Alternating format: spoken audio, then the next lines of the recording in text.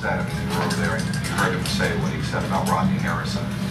What do you know about Rodney, and what has been told to you, from the guys that did play with him about him? It's intense, man. He's intense. He's flying around full speed, and he's not to stop. That's all I hear. Every single play, he's going hard every single time. And I mean, you have to give a guy like that credit. I mean, to go hard for so many years, every practice, every game. I mean, a lot of guys can't do that. So. Yeah, I met Rodney. I mean, I talk to him, text him. I mean, he gives me advice. I listen to him. I mean, he's been in the league for a long time, so those one of the guys you have to listen to.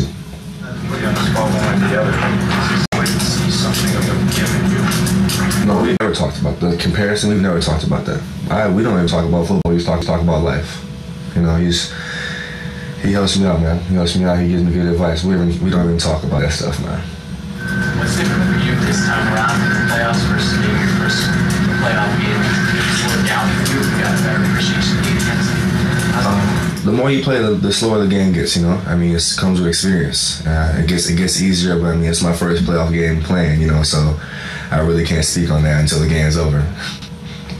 Your mention about who his mentors were. You guys are so young back there in the secondary.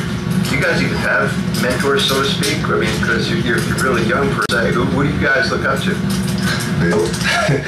Yeah, we have Bill. I mean, James. Yeah, James Sanders, Brandon. I mean, they've been here. They know what's going on. They're still young in a sense. We're extremely young, but we still look up to them. They know what's going on. But I mean, when you have great coaches around you, it's a lot easier. Is Vince the guy you guys look up to, even though he's a different position group? Oh, VV, yeah, of course. I mean, there'll be times in the games where we're kind of, hey, get it together, and it's like, oh, all right, let's go, let's do this. He's a great leader, man. What did you do to confuse Sanchez in the last meeting between the Patriots and the Jets? I'll talk to you after the game, man.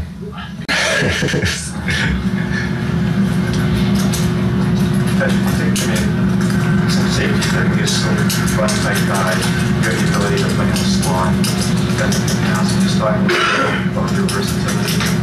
I mean, it's just hard work. I mean, the more you can do, the more you can do for the team, the more you can help the team. It's not really, anybody can do it. It's all about working. You come to work knowing, hey, I got to work on this, I got to work on this. I'm good at this, but I can get better at this. I'm not so good at this, I can get okay at this, so I can get better and good at this. It's all hard work. It's really what you want to do with yourself. When you have the opportunity, you have to work hard to get it done. It's all about your mindset. You're obviously not too far removed from being a rookie, but how have you been impressed by this rookie class? And Vince was talking about they ask a lot of questions. They fit in well. Yeah. He answered it. They do ask a lot of questions. I feel McCourty and those guys came in like rookie veterans. They pay attention to detail, they listen to coach, and they work hard. They came in with that mentality like, I'm gonna work hard.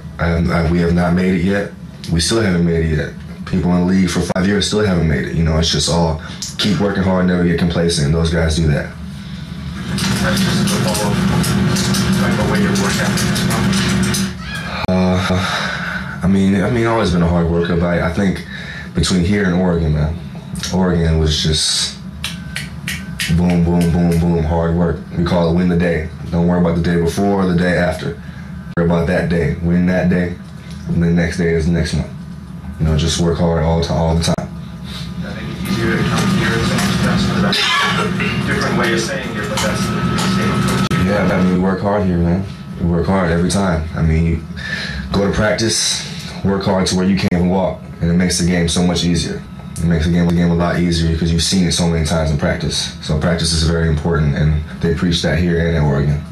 Patrick, you hear defensive backs a lot of times, your team, other teams talk about developing a cohesiveness in the defensive backfield where everybody knows where everybody is and everybody's confident in everybody doing their jobs. Have you guys developed that from where you were in preseason to now that you are a much more cohesive unit and able to just react rather than think and then have to react? Yeah, that comes with playing 20 games.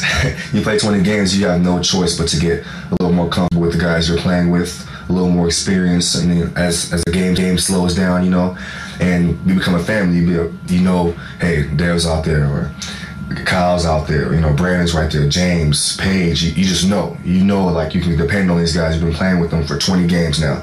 And you can just, I can look at Brandon and he'll just nod his head. I'm like, oh, you're good. Like, I know what he's thinking, you know, and that just comes with experience, man. I mean, it gets better along the season. That goes with any team.